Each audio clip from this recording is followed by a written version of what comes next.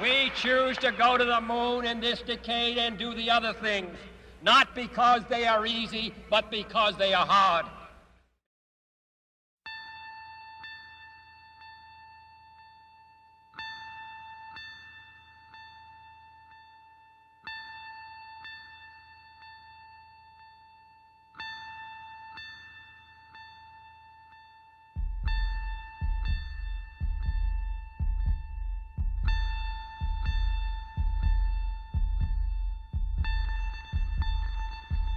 We had an expansive run in the 60s and the 70s.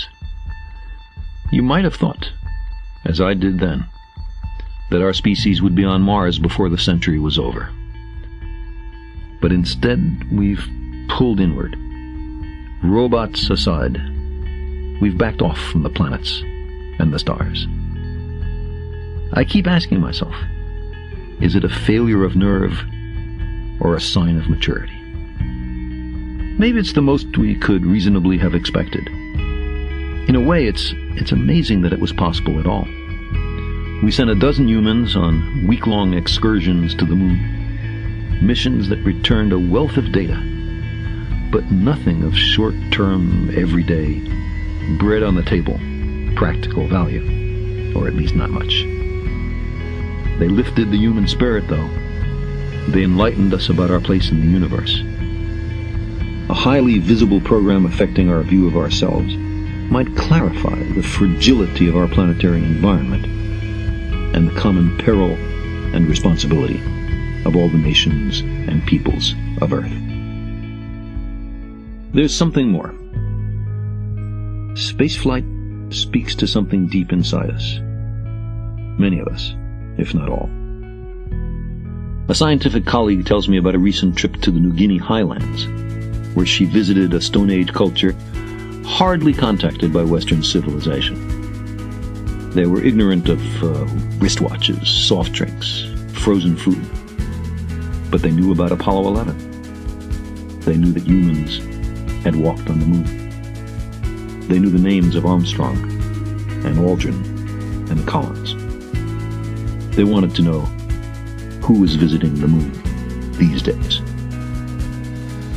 Projects that are future-oriented, that, despite their political difficulties, can be completed only in some distant decade, are continuing reminders that there will be a future. Winning a foothold on other worlds whispers in our ears that we're more than Picts, or Serbs, or Tongans. We're humans. In the meantime, people everywhere hunger to understand. The idea that we've now understood something never grasped by anybody who ever lived before. That exhilaration, especially intense for the scientists involved, but perceptible to nearly everybody, propagates through the society, bounces off walls, and comes back at us. It encourages us to address problems in other fields that have also never been solved. It increases the general sense of optimism in the society. It gives currency to critical thinking of the sort urgently needed if we're going to solve hitherto intractable social issues.